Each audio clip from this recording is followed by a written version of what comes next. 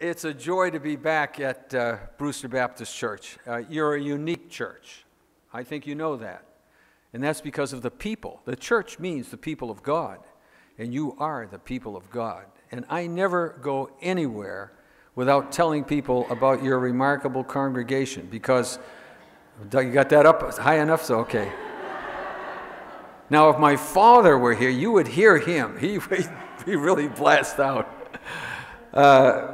But Pastor Doug and his wife Jill always are telling me wonderful stories whenever I'm calling them, and they tell me about what's going on, and it's really, really exciting to know that this church is such a caring church. I mean, and it starts like with Marilyn today. You care about the people who are members of this church. I think that's one of the great things. I think that's why people love being a part of this fellowship, because they know there are people here who really do care about them and love them. And this church reaches out not simply to those who are the members and attend this church, but out into the community.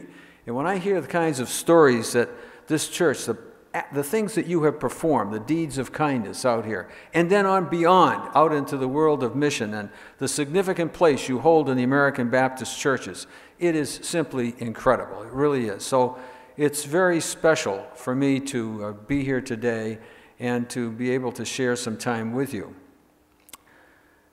I received a phone call from some longtime friends of mine. We've been friends for over 50 years. In fact, he was a student at the Harvard Medical School, and he became one of the nation's leading physicians.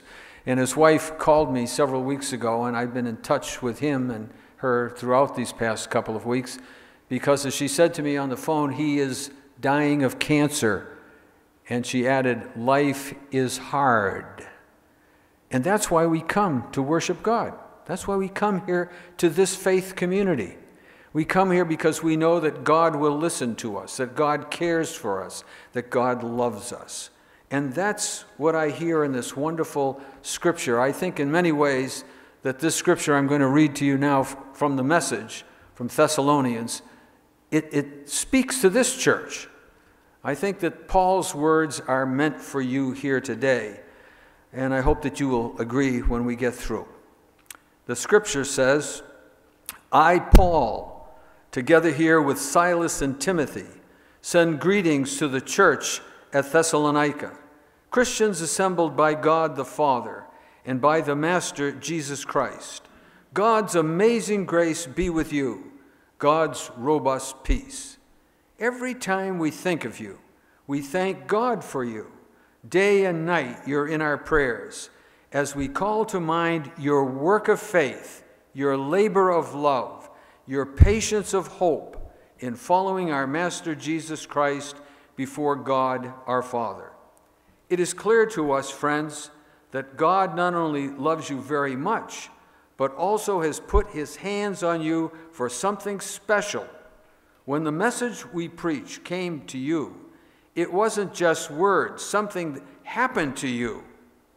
The Holy Spirit put steel in your convictions. You paid careful attention to the way we lived among you and determined to live that way yourselves. In imitating us, you imitated the Master. Although great trouble accompanied the word, you were able to take great joy from the Holy Spirit, taking the trouble with joy, the joy with trouble. Do you not know that all over the provinces of both Macedonia and Achaia, believers look up to you? The word has gotten around. Your lives are echoing the Master's word, not only in the provinces, but all over the place. The news of your faith in God is out. We don't even have to say anything anymore. You're the message. People come up and tell us how you received us with open arms, how you deserted the dead idols of your old life so you could embrace and serve God. They marvel at how expectantly you awaited the arrival of his Son, whom he raised from the dead, Jesus, who rescued us from certain doom.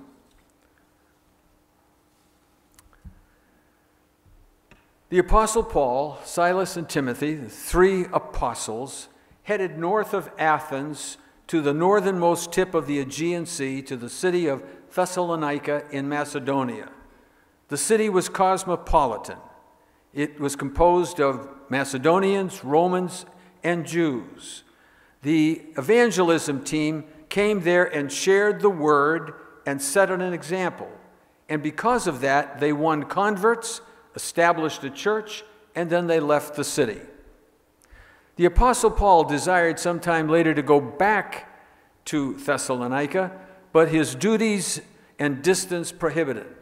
And so Timothy, he made that return trip and sent a report to Paul. And Paul, in turn, wrote this first letter to the Thessalonians on behalf of the three apostles.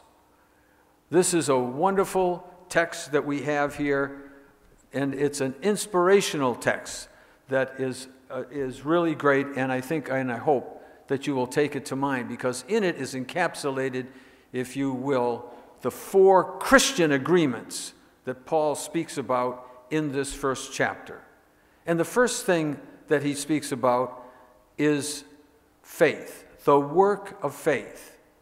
And he marvels at that work of faith. He said that you became steadfast in faith because this faith was born out of a relationship with Jesus as Lord. It was born out of a relationship with Jesus as Lord.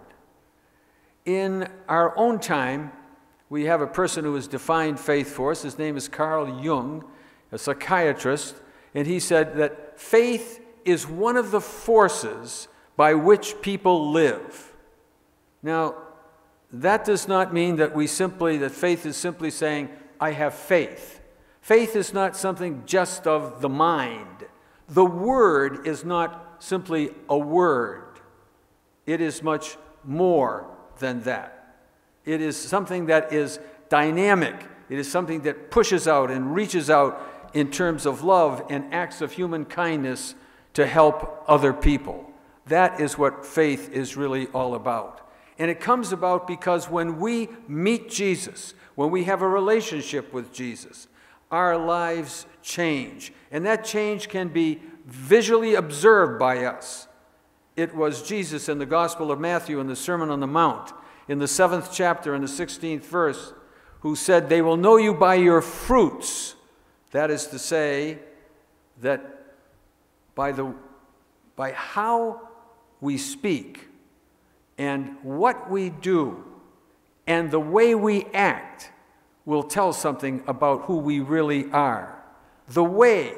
Jesus defines that even more specifically in the Gospel of John in the 14th chapter in verse 6 when he said, "I am the way and the truth and the life." Let us quickly look at a few people who have given us a word about faith. And one of them is St. Augustine. And he said, "God has no one but us.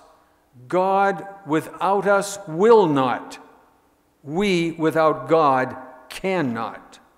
And another great spiritual leader from India. He was a singular person during the last century. His name was Mahatma Gandhi, and he was a powerful influence upon Martin Luther King Jr. And he said of faith that it is grasped not by the brain, but by the heart. And that is true, that the Spirit of the living Christ, when it comes into our heart, it changes us, at least in 2 ways, in terms of our character and our conduct. And then there was Mother Teresa, who won the Peace Prize, the Nobel Peace Prize in 1979. And she took it a step further when she said, "We must be his hands. We must be his hands." And then she told this kind of simple little everyday story that occurred for her.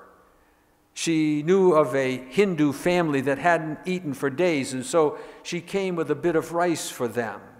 And she no sooner got in the house when the mother divided it, was out the door before Mother Teresa could say anything, and then came back in because she had gone next door to a Muslim neighbor to give that family some of the rice. And Mother Teresa said, What have you done? How are you going to be able to feed your family? There are 10 of you with this little bit of rice." And the woman said, they were hungry too. They were hungry too. Charles Dickens, the great social critic and playwright in England during the 19th century, said that no one is useless in this world who lightens the burden of another. I close this first section on faith by turning to D.L. Moody, who was the founder of the school I attended, Mount Hermon School. And he defined faith in this way, which you can't forget if you've never heard it before. Faith is of the head, the heart, and the hand. That we should love the Lord our God with all of our mind, with all of our heart, and our hands should be reaching out in acts of love and human kindness.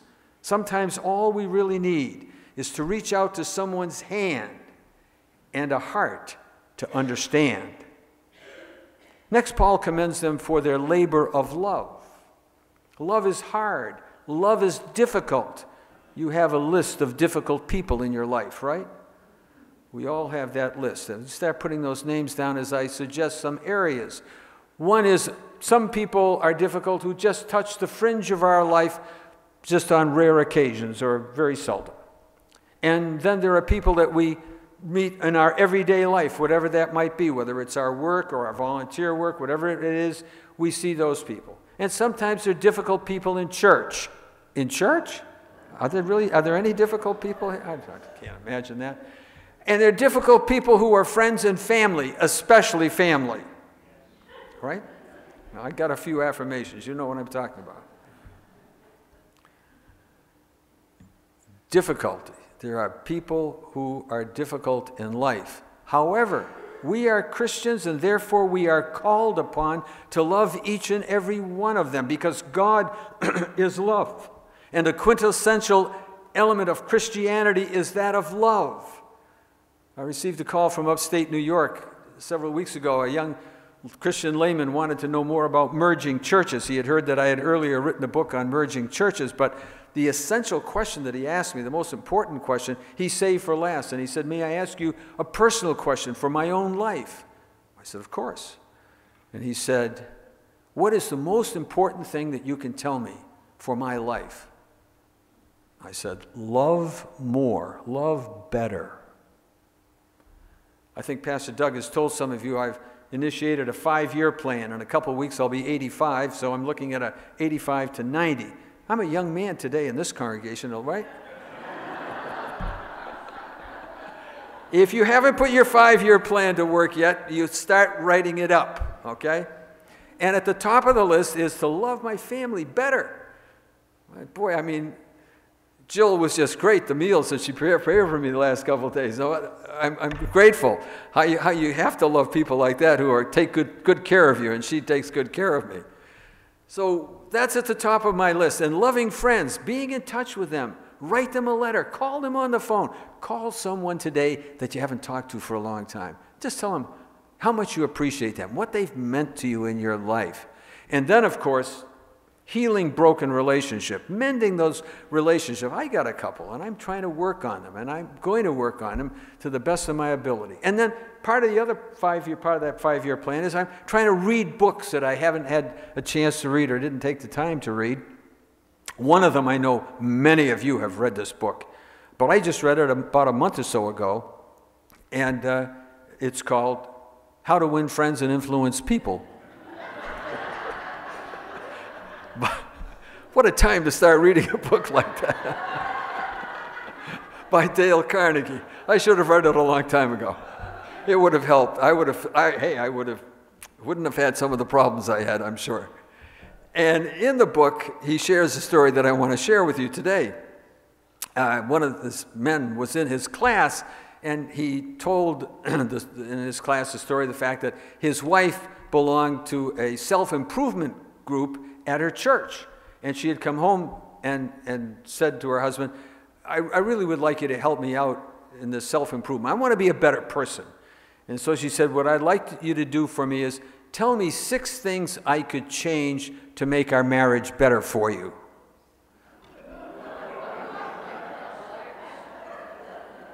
Now,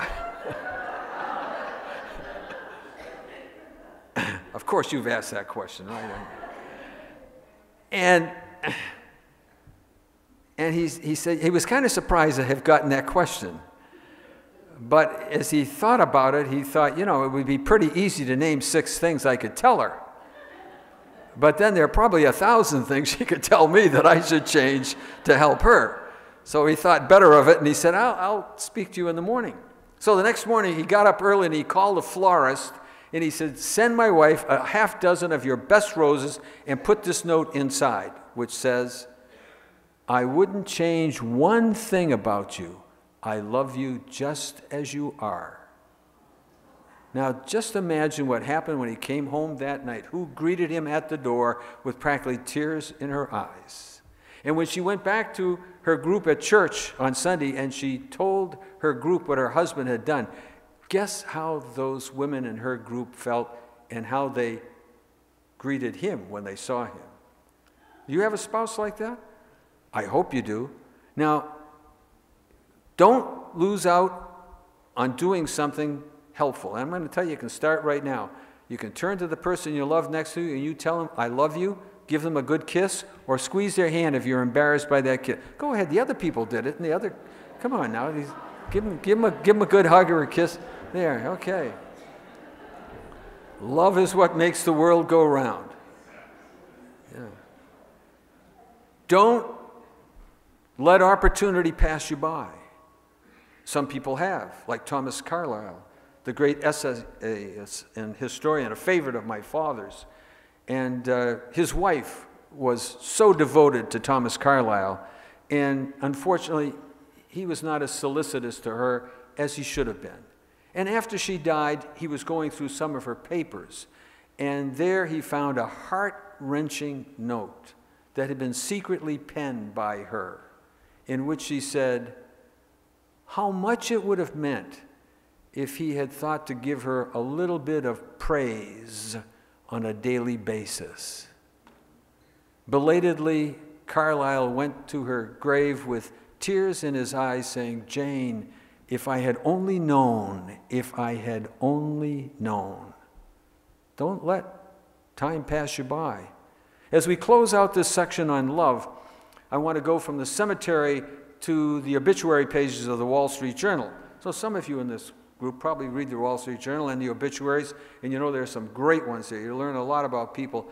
And last October, I think it was, I read one that I said, this is so good, I've got to clip this one. Howard Ruff, 1931, 2016. And he's a businessman. I didn't know anything about him until I read this obituary, but there was a line in it that caught my attention because he said he never failed to tell people what enabled him to have such a successful marriage. He told everyone about his wife and what a great marriage they had. And he said, it's because we both loved the same man.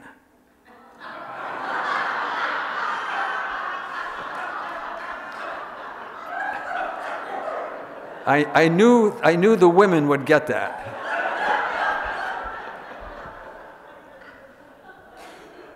The labor of love.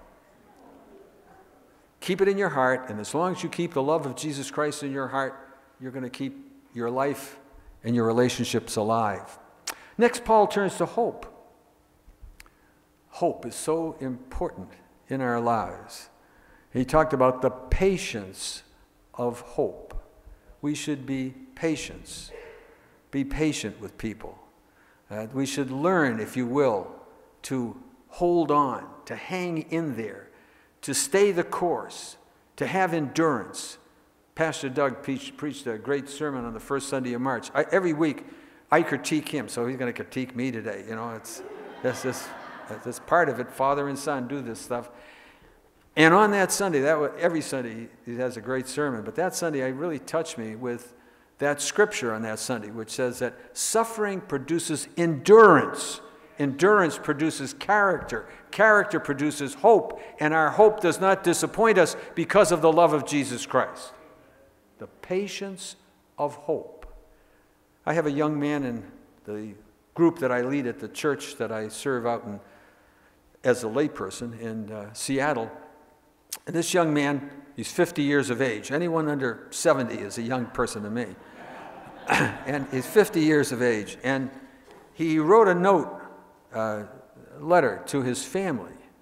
And I asked him, it was such a powerful note for me, I asked him, I said, would you give me permission to share it in a sermon that I'm going to be preaching in Brewster? And he said, yes. And so I want you to listen very carefully, because you're listening to intimate words written by a father and by a husband to his wife and several children, okay? Our family has a problem. I realized a long time ago that it is a waste of time to try and figure out what caused the problem. If we tried, we would all disagree. But the effects are obvious. Good people who should love each other haven't spoken to one another for years, and all carry scars from the broken relationships. I don't suppose that any of you think of yourselves as part of the problem, but if you're not part of the solution, then you are part of the problem. So I've been praying about how I could encourage all of us to join in becoming part of the solution. I'm not very good at that, but hopefully God can speak to you through or in spite of what I say. Some have said that a possible solution might be to just wait it out, that eventually we will learn to accept one another again, if only we just wait for healing to happen. That would be a delightful idea if it worked, but I have not seen any evidence that it works, and neither have any of you. If anything, we have all seen very vividly examples of how that doesn't work. The Bible says that if your brother or sister has something against you, you must leave your gift at the altar and go to be reconciled. We cannot love God who we have not seen unless we love our brother or sister who we have seen. Matthew 5:23-24. Pastor Doug made a similar reference in our worship today. And then he concludes the letter by saying, I have also heard it suggested that if the problem exists because one of us was evil enough to warrant decision, then to some extent they deserve it. And it's okay to maintain the status quo, no matter how sick it may seem. But that doesn't work either. We have all sinned and fallen short of God's glory. God loves every one of us anyway, and God calls us to love one another anyway. And finally, as you know, I have tried for the last 9 years to be part of the solution, and I have been surprisingly ineffective. I'm going to give you a chance to tell me what can be done and what steps you will take. God does work miracles, but he almost always uses people to do them. I'm not pretending that this will be an easy path, but the longer we wait, the harder it will be. It has already been too long. I love you all and will be praying for you. The patience of hope, 9 years and counting. Hope is the most durable power in the world. I close this section on hope by sharing some words from a great Christian, John Bunyan of Bedford, England, who spent 2 decades in prison because of his fight for religious liberty, a great Baptist, early Baptist leader. And while he wrote that story, this is a magnificent kind of a dream episode with figures in it that tell us something about the human condition today. These symbolic figures tell us about the human condition today. So let me just share this one little slice of the story, one little episode. Christian is on his way, on the road, on the way to the celestial palace. And he's accompanied by Hopeful.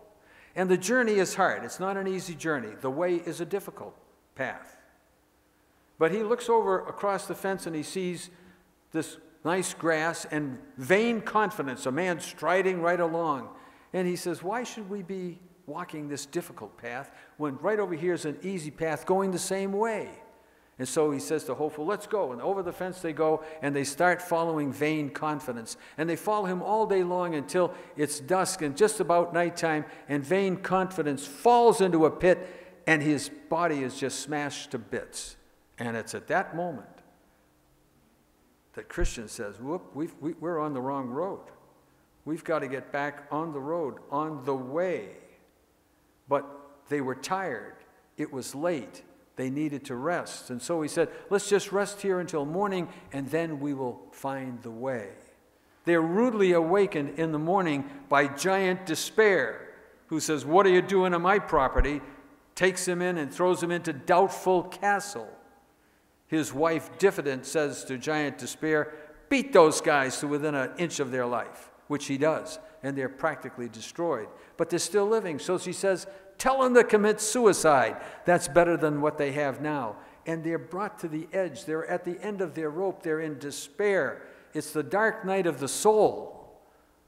But Hopeful says, we need to exercise a little more patience. The patience of hope and prayer.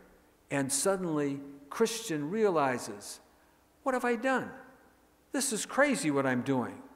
Right here in my pocket over my heart is the key of promise that can unlock the doors to Doubtful Castle and the fence around it that have locked us in, and we can gain our freedom, and they do as they head back to find the road and the way. And of course, you can see what the story is all about. It tells us, first of all, that we should stay on the road, the way, even when it is difficult. And second, we should always travel with Hopeful. We should always travel with Hopeful. No matter how bad, how difficult, how hard things may get, never, never, ever give up hope. Always maintain it. The patience of hope. Don't leave home without it. And lastly, Paul turns to these final words to the Thessalonians. He says that great trouble accompanied the word. Great trouble accompanied the word. And yet, in spite of that great trouble, you took it with joy or with grace. What a tremendous thing when you're able to take joy and take the pain and trouble and suffering with joy and with grace. And we are called upon to do that. Think of a situation you're in where it's very hard, very challenging, very hurtful. There were some people who spoke to me in the last service who just had a significant loss in their life, and it was very hurtful. And there are kind of two things that we look for. One, we believe there must be some reason for what has taken place in our life, right? And the second thing we look for is there any meaning in this? One of the great books that was ever written was called The Search for Meaning by Viktor Frankl. And he was considered one of the greatest 100 people of the 20th century. And he was a psychiatrist. And a person came to see him. The man was a general practitioner. And he said to Frankl, I need your help. Is there something you can do to help me? My wife died 2 years ago, and I'm still in despair. I'm still despondent. The black cloud hovers over my head. What could Frankl tell him? What should Frankl tell him?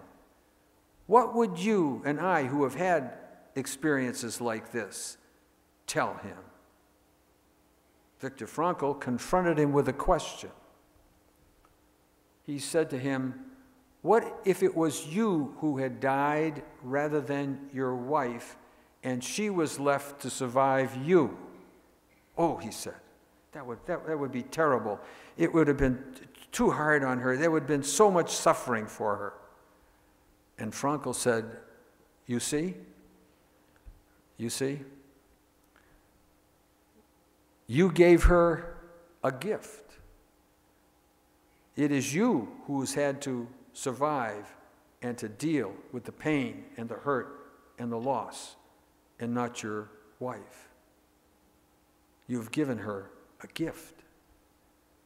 And the man stood up, shook Frankel's hand, and left his office. For, as you can see, suffering is no longer suffering when we find meaning in it. For some people, it takes longer than others. But when we find the meaning in the hurt and pain of our life, our attitude changes, and we re-enter life once again. And I say that to you even for those of us who are in our old age, and maybe for many of us who are in our old age. Trouble is a trust. Pastor Doug said it so beautifully in that March sermon, that first Sunday in March. We can grow through what we go through. Yeah, we can decide, we can't avoid suffering, but we do have a choice. And that choice is, will we be embittered by it or ennobled by it? Taking trouble with joy or grace. The poet said it well. It's not the fact that you're hurt that counts, but only how did you take it? Let us pray. Our God, help us to apply these 4 Christian agreements in our life this week, that we will be people of faith and of love and of hope, and we will take trouble with joy and with grace, because we know that our Lord and Savior Jesus Christ is with us, will never leave us, and that God blesses each and every one of us. May his blessing be with you this day. Amen.